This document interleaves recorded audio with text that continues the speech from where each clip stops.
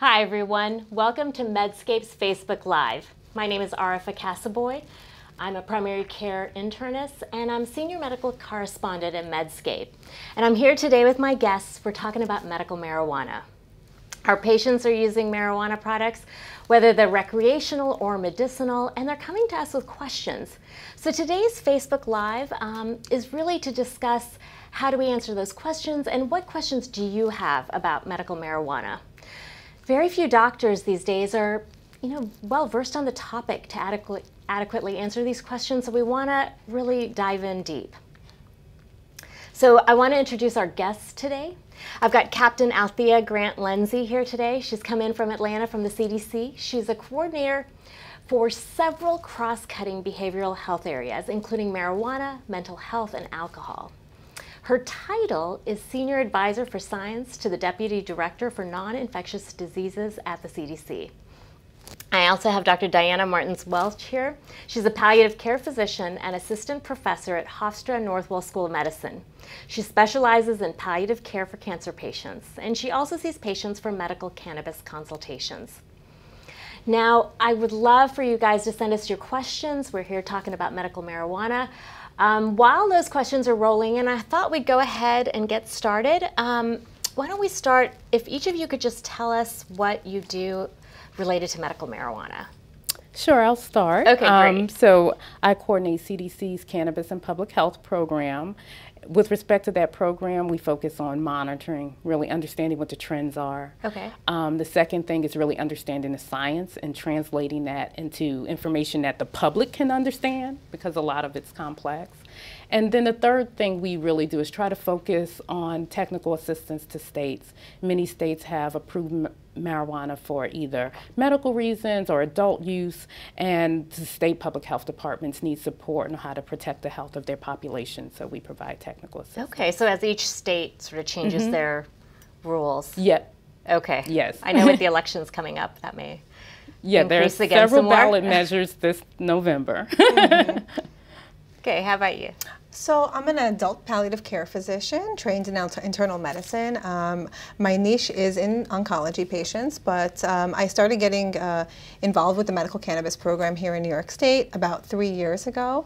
And from then I started taking on not just cancer patients, but chronic pain patients and people who qualified for New York State's cannabis program who I felt could benefit from the cannabis, medical cannabis. And so since then, it's really taken off, and I've done close to 700 medical cannabis certifications in the past 3 years, and I've gained a lot of experience in doing so. So I'm happy to share what I've learned. That's great. And I know we were talking earlier, New York's program is quite developed. So I think there's a lot of information you'll have to share with us that maybe other physicians in other states just hope for soon. Sure. Yeah, definitely. All right. So we've got a question coming in from Pablo.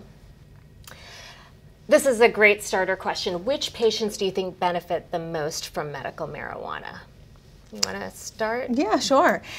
In my experience, it tends to be patients who have chronic pain and other advanced illnesses. My cancer patients have multiple benefits from it. Those undergoing chemotherapy, they have nausea, they have loss of appetite, weight loss, pain from their cancer and treatments. So on multiple fronts, it can really help the cancer patient.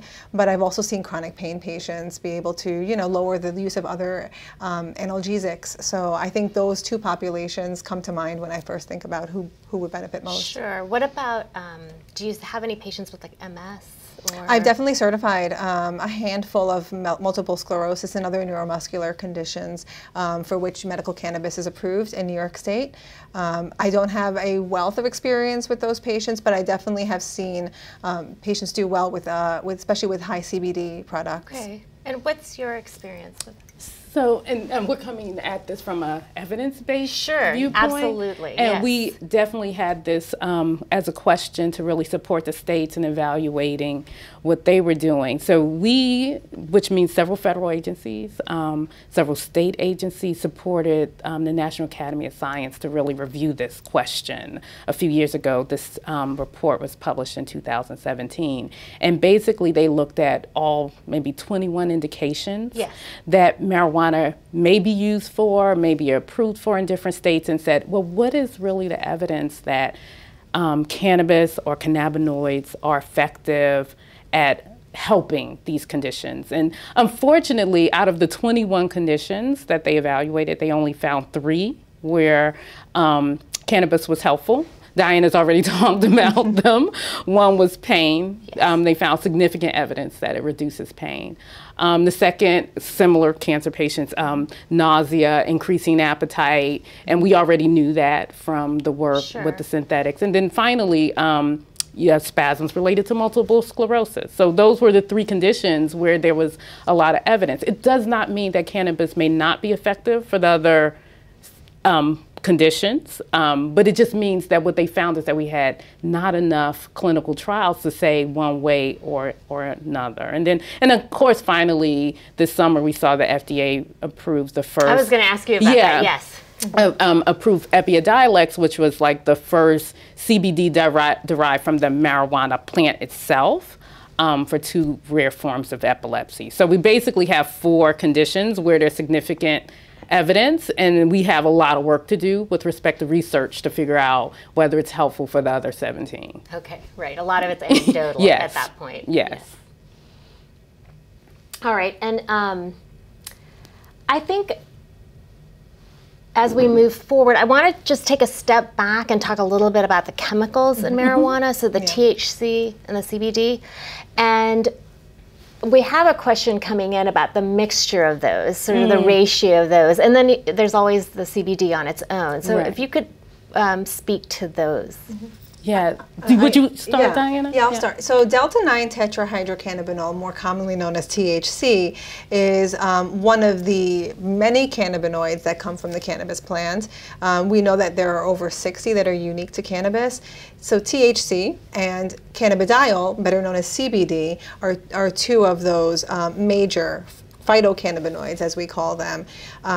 So those are the ones that we know the most about, have been most studied, and what is usually dosed out in the non-bud formulations, the oils and the edibles and the vapes. So CBD and THC ratios, or a mixture of the 2, is usually how it's doled out in medicinal formulations. And from my understanding, and in doing some reading on the different studies that have been done, comparing THC only to CBD only to a mixture of both. I do have a preference, and it's been shown that the mixture of both does tend to work best. THC unopposed can have much more psychoactive effect, whereas when CBD is in there, it sort of dampens that psychoactivity. Okay, so it's less intoxicating. And then just for our audience, so you mentioned bud. Yes. What does that mean? So that's usually the smoked. Okay. You know, the I just wanted to make sure, because I think not everybody has the lingo down. Right. So no, that's good. Okay, great.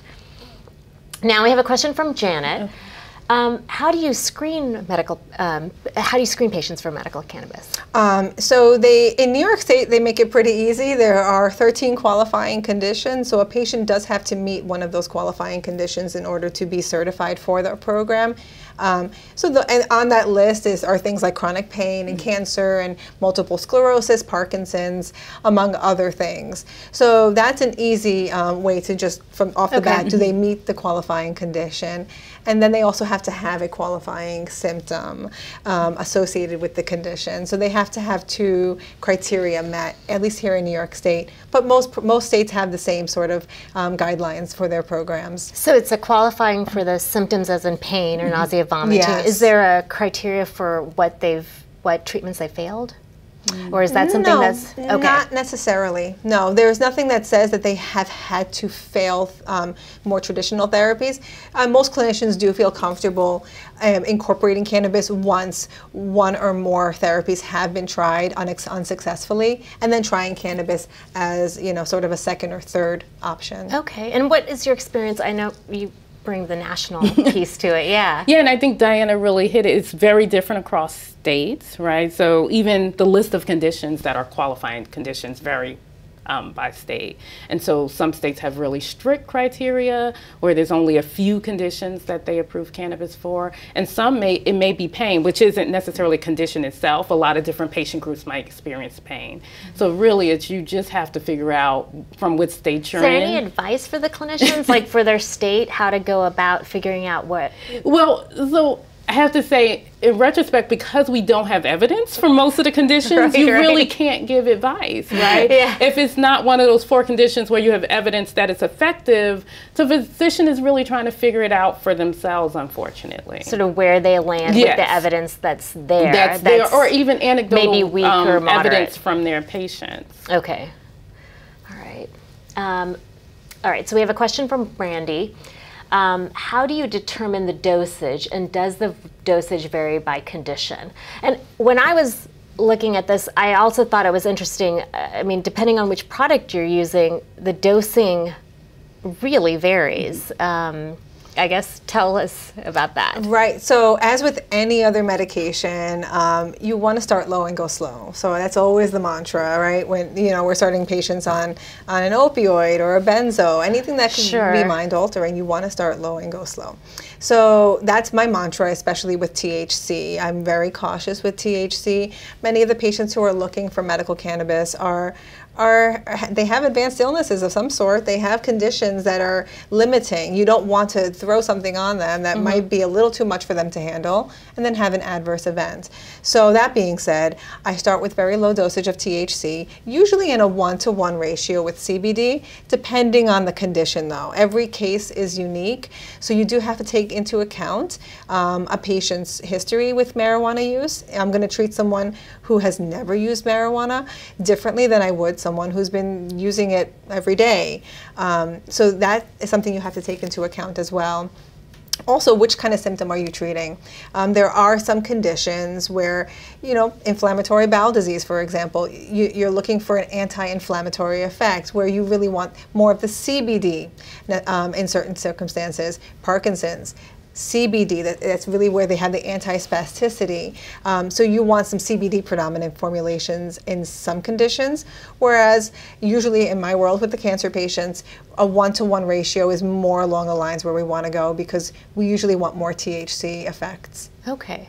Now, most physicians out there, our audience, they're not going to actually be giving out this information, just like you said. I mean, you have to have clearly much more training. If a patient's out there and they're kind of doing it on their own and they come to you, what safety issues should a doctor really make sure they convey to the patient? And when the doctor's taking the history, like what should I be making sure I ask about?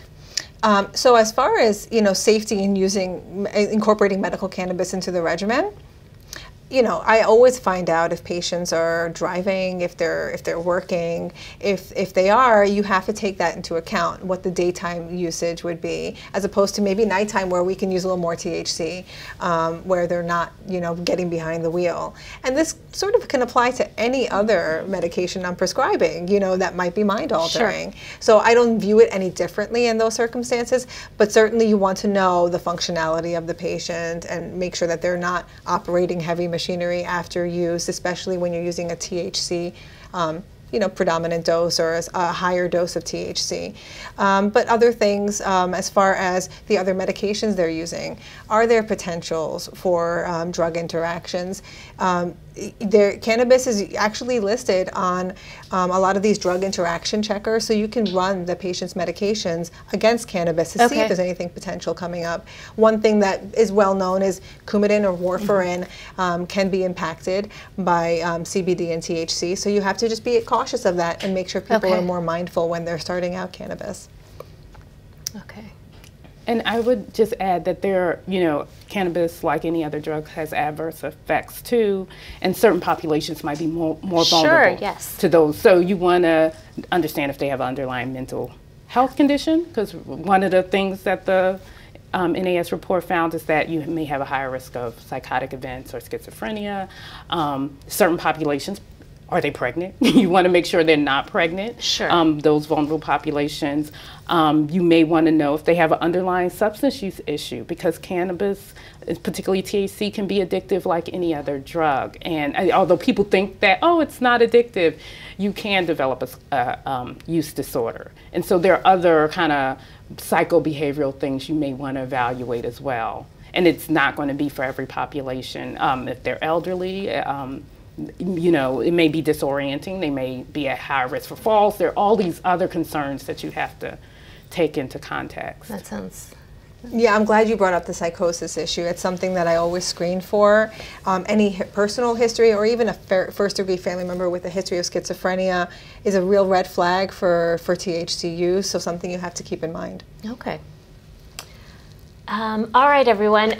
Thank you so much for joining us. We're talking about medical marijuana today, and we'd love to hear from you. Any questions you have, we've got our experts here today to talk to you about that.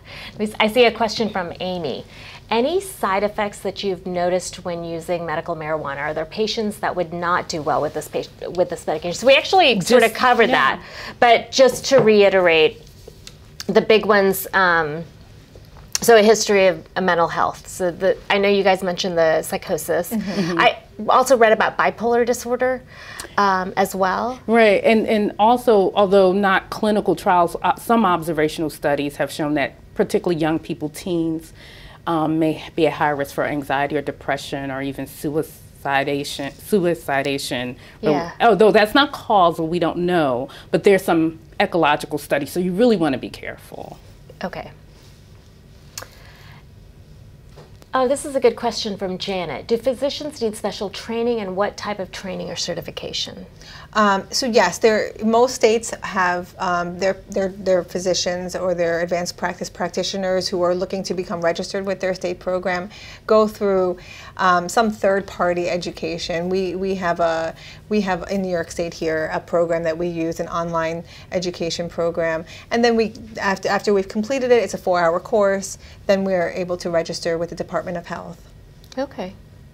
We recently actually looked at this question to see what kind of continuing education was available to physicians, and we identified this as really a place where there just needs to be a lot more work. There was continuing education. A lot of it was industry funded, and I know a lot of people would like it to not be and be more objective. And so this is an area where a lot of states do not have kind of good required continuing education for providers. What about for medications like Marinol? As far as being educated on THC? Right. I mean, just knowing the basics, you know, what it's indicated for. I don't think anyone who's prescribing Marinol on a regular basis really has a good grasp of THC and how it works in the body, honestly speaking, because I'll say the 4-hour course I alluded to really taught me nothing about cannabis. Everything I learned was self-taught. Okay. You know, so I took initiative to learn on my own. So I don't have much faith in what's out there to teach clinicians who are interested in getting involved with cannabis. Rather, their onus is on the clinician to self-educate. Now, you have residents and fellows that come through, or yeah. Okay, so that's the training. I mean, if you're at a program, right, you can look. If you're interested in that at the training level, you could. It gets really deep because we have an endocannabinoid system, and really, you know, we can get it. We can talk for hours just on how that works and how the cannabinoids bind to the system. Right now, we're just sort of scratching the surface and getting this introduced into the medical school curriculum. Okay. I'm not sure how many medical schools out there are actually teaching their patients about, I'm sorry, their learners about how the endocannabinoid system works, because still there's a stigma behind cannabis, and so we need to overcome that and really start teaching people earlier on in their medical training.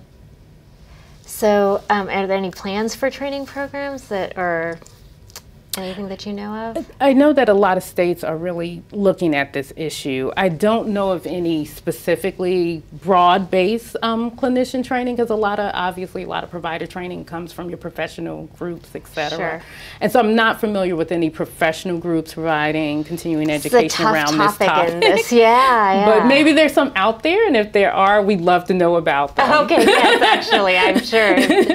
Those of you out there, we're talking about medical marijuana today. We'd love to hear your questions. And actually, if you have information about what's going on in your state, please share it.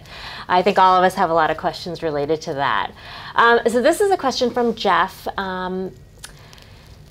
What experience do you have using cannabis during chemotherapy or radiation? Any guidelines? Are there any guidelines out there to help with that? So not really, no. So again, we're scratching the surface with all of this medical cannabis and how we incorporate it into the patient experience. So I personally, anecdotally, have a lot of experience in using cannabis for cancer patients undergoing both chemo and radiation. And anecdotally, I see a lot of positive results. Patients are able to better tolerate their chemo regimens. They're not having as much nausea and vomiting. They're eating better. They're keeping their weight stable, and their pain is also better controlled, anxiety, sleep. So the list goes on as to how it has helped so many patients being able to reduce the symptom burden and better tolerate their treatments overall and get through the treatments with more ease. So in that regard, it's been very helpful. The oncology societies don't have any rigorous guidelines that are really dictating how we should proceed with treating cancer patients at this point in time. Yeah, I think most of the work has been done with, synthetic cannabinoids, basically isolated single compounds. And we really don't know a lot about what happens in the whole plant context, as Diana has mentioned. Almost few to no studies have been done in that realm. So we still have a lot to learn. And then taking a step back, what products are you actually using?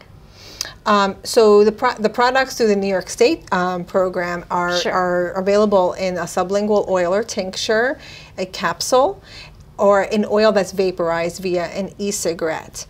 So those are the three formulations that I'm most comfortable with using. Other states do have smokable and edible formulations that are available for patients. Given that most of my patients are cancer patients, many have lung cancer, I wouldn't promote the smoking aspect.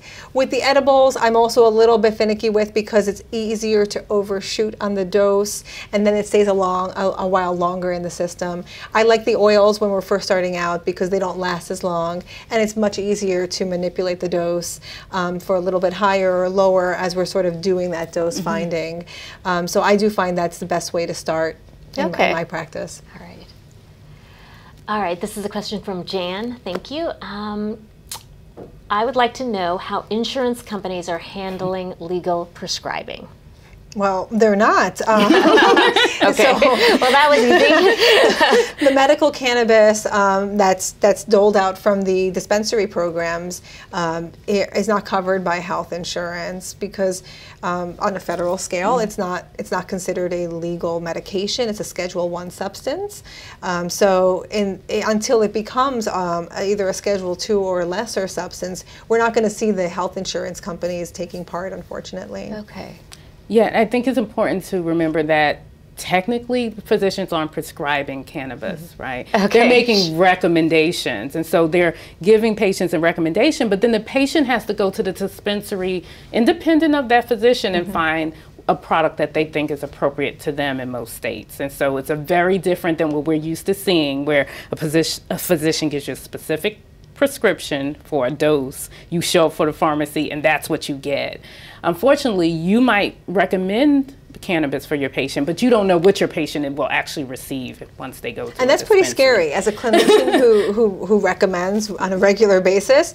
I don't know what the dispensary will ultimately sell the patient because they can change their minds once they get there and buy something else, and that happens quite frequently. Oh, wow. Okay. So and then I have to deal with sort of the repercussions of using a dose that I did not recommend. So, in some ways the programs are so restrictive, and then in other ways it's kind of scary how little control we have as clinicians over what the cannabis dose is. Now, I read one article, a physician in California was using a naturopath. A naturopath? Yeah. Oh, naturopath. So what's your experience with... So believe it or not, and I might be wrong, people from California, excuse me if I'm wrong, but I think that is the most common prescriber in certain states like California. I think many MDs and DOs are not actually doing the recommendations. I think a lot of patients are going to naturopaths to get the and it depends on what provider group the state authorizes to give a recommendation. So it may be very state specific. Okay. Yeah, in New York State, you can only be an MDDO, NP, or PA to certify and recommend cannabis. Okay. All right, we have a question from Sydney. Do you think there are hindrances in medical marijuana research? Well, certainly, as we alluded Yes. to, it being a Schedule I substance, it's very difficult to study a Schedule I substance and do the types of rigorous studies that the medical community wants to see before they actually accept cannabis as a viable medication. So we're talking about randomized control trials. Well, it's very hard to do those types of studies and get them funded if it's a Schedule I substance. So huge impediment to research. Yeah, I think one of the things I've heard, even from state labs, believe it or not, Yeah. is that because it's a Schedule I substance, your lab has to have a DA license. There are other bureaucratic steps you have to do to just handle that substance, which adds another layer onto how difficult it is to do research. Are we making any progress? We're definitely making progress. There used to be yet another layer. So about a year ago, there used to be a committee that it had to be approved for, and then you had to go through your normal processes through FDA, DEA license, NIDA. So at least that committee was removed. Okay. And I know that folks at the federal level are really working hard to try to make it easier for people to do research. One of the things you probably saw a few years ago is that they put out a call for applications for other places to grow the Yes. marijuana for research, so that there isn't only just one farm and maybe a limited number of products. So there are some steps that are happening to try to make it a bit easier. But any Schedule I, not just marijuana, any Schedule I substance is going to have regulation, and that's going to be harder to work with. Okay. All right, our next question, what about treating MS? Is that outdated or still a promising treatment? Well, I think some of the most rigorous evidence that is out there for medical cannabis use is for MS. It's been shown to improve spasticity scores, and I've seen it anecdotally help the MS patients that I've certified. So certainly I think it's a validated product. And I'll say ditto, that's one of the areas where there's some strong evidence that it may be helpful. Would it be sort of part of standard of care now, or it's still no? Not even close. It all goes back to the lack of real good validated studies. Yeah. It's a catch-22. Yeah. Got it. This is from Brittany. Are all manufacturers being regulated? Is the FDA involved? So no, the FDA is not involved at all because of, so again, federal. I think we have to like step back, and I think we have people that are joining us. On a federal scale, they're just, it's like oil and water right now. They're not getting involved with anything to do with medical cannabis. It's a state-run program. If you're in a state where it's legal, it's run through that respective state. But I can speak to the New York State program. Every dispensary chain that is growing the cannabis has to send their products through for quality checking through a central laboratory. So everything is purity checked and make sure that it meets the standards for the state. And we can go back. We have one FDA-approved medication, Right? And then we have this the Epidiolex, and then the two synthetics. Yes. So, and I should also say that some states have very stringent quality assurance processes around their dispensaries. So they're measuring the quantity of THC, but they're also looking for, pesticides and fungal pathogens and different types of contamination. So when states have a very well regulated program, it's not like just anything going on. So there's some level of regulation, although not at the federal level. This is from Adriana. What credible resources can we refer our patients to? Any medical guidelines? This is a great question. How do we, with such a vague because if you information were to consult with Dr. Google, you're going to find a lot of overwhelming information, a lot of websites that you don't really know what's credible. So I get most of my knowledge through searching the medical literature via PubMed. There are good books out there. Cannabis Pharmacy comes to mind, but I think that's also more for the clinician.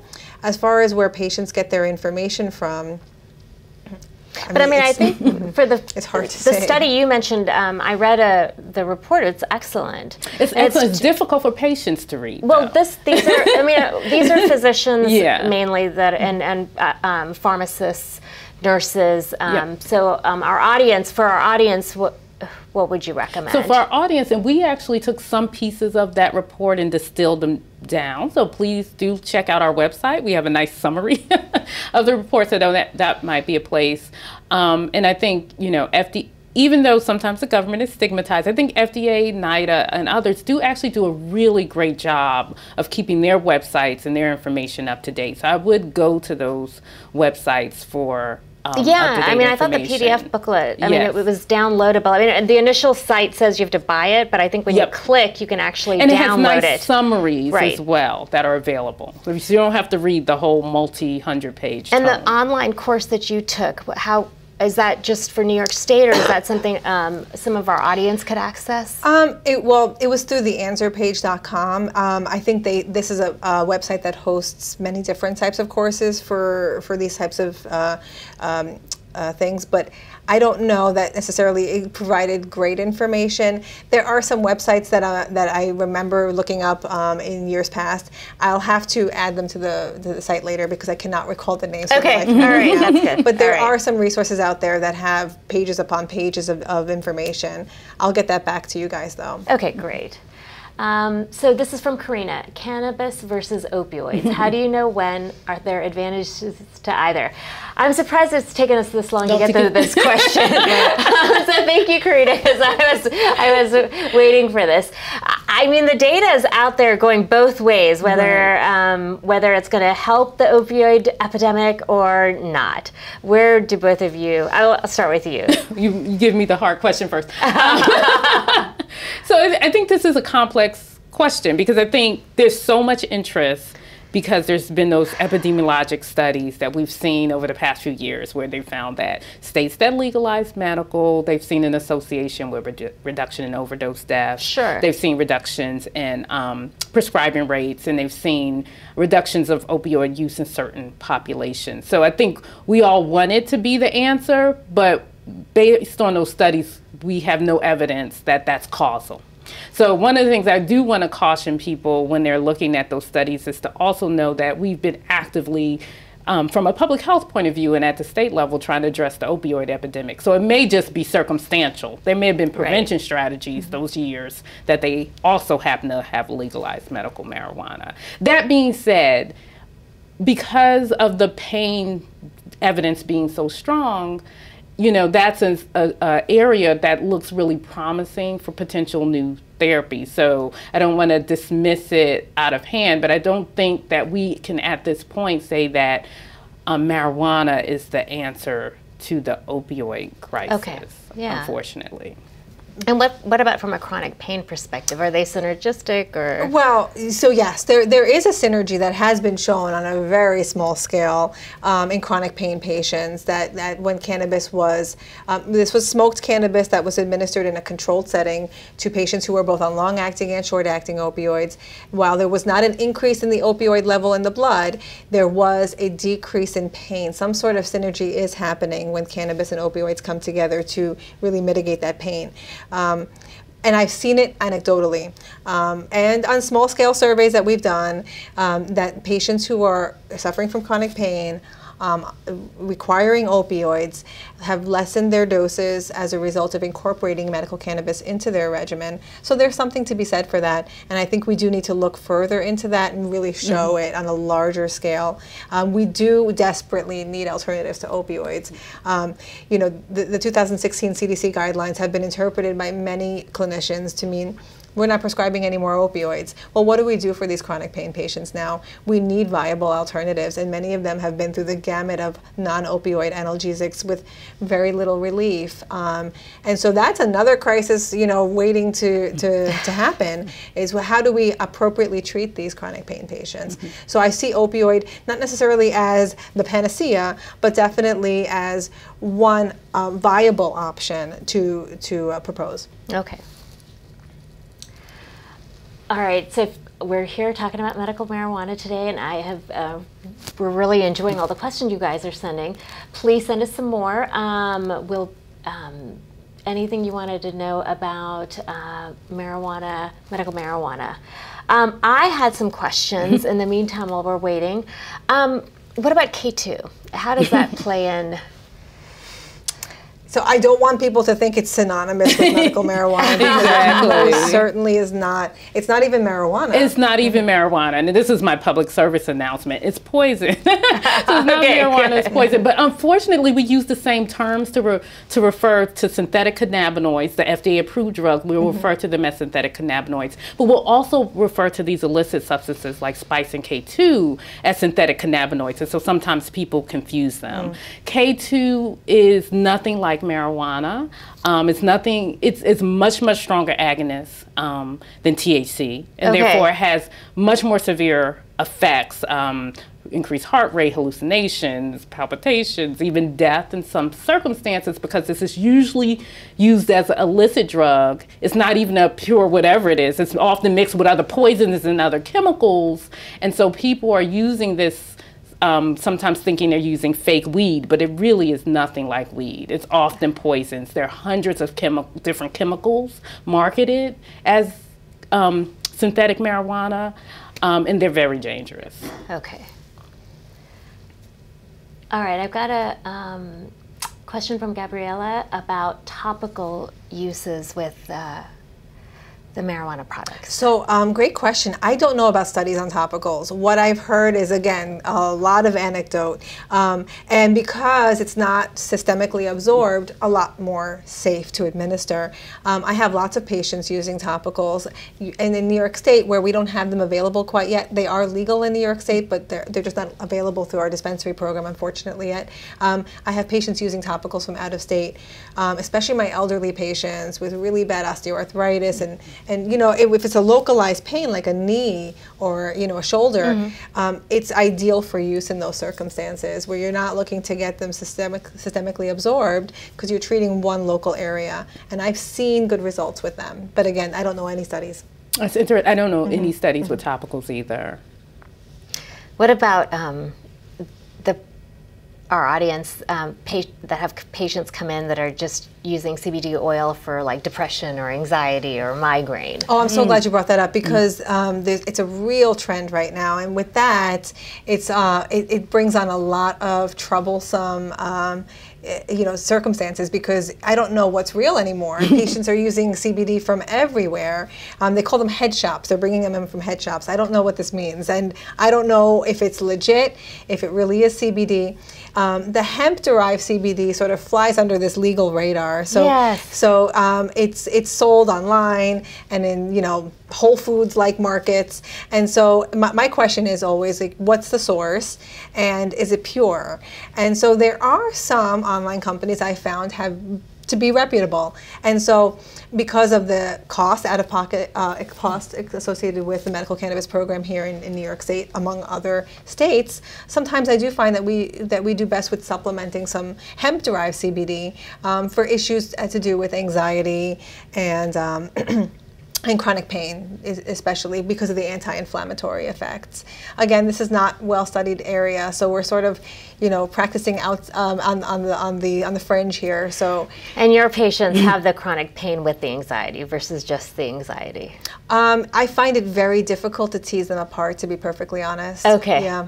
It's sort of like a chicken and egg sort of thing. It's a self-perpetuating thing as well. So you'll find that many chronic pain patients will develop anxiety, or that they were set up to get chronic pain because of their predisposition to anxiety. So it's very hard to tease apart. So you got to treat both.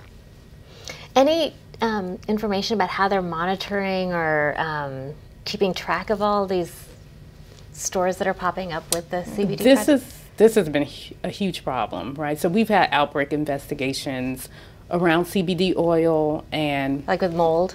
No, not mold, just products marketed as CBD oil. It turns out they're not CBD, there's no CBD in them. Got it. And there might be synthetic cannabinoids in them, there may be other issues. So I think part of the problem is that everyone's marketing a CBD product, as Diana has said, it's flying under the radar. So, and I also want to say CBD is a bit of a, I'm a biochemist, so CBD is a bit of a biochemical mystery for us about the mechanism of action. I think we understand THC a lot better. There's actually been a lot less research, believe it or not, on CBD. So all the things that folks are marketing CBD for, we don't have a lot of evidence around, unfortunately. I mean, evidence, not even scientific trials, we don't even understand mechanism. We don't even understand mechanism, right? So CBD doesn't bind to CB1 receptor, CB2 receptor. We don't know what CBD is doing. Okay, all right. That's actually important to know. Okay, so we're going to wrap up today. I want to thank all of you for the questions. If you have any last minute thoughts, let us know. Did we cover everything or any... there's so many things I wish we could cover. Glad to have you guys back. I guess if I had one last plug, it'd be that we need to reschedule cannabis so that we can actually do the appropriate studies that the medical community so desperately wants. And I think if I have one last thing to say, this is an area where we need so much research. So we need encourage people to go into research in this area. Most of why we're having this conversation is because studies haven't been done. We need scientists. We really need scientists. Okay. Well, thank you, Althea. Thank you, Diana. Thank you all for joining us. Your questions were great. We'll have a few follow-ups for you, but we're going to go ahead and close out the Medscape Facebook Live now. Thank you for joining us today.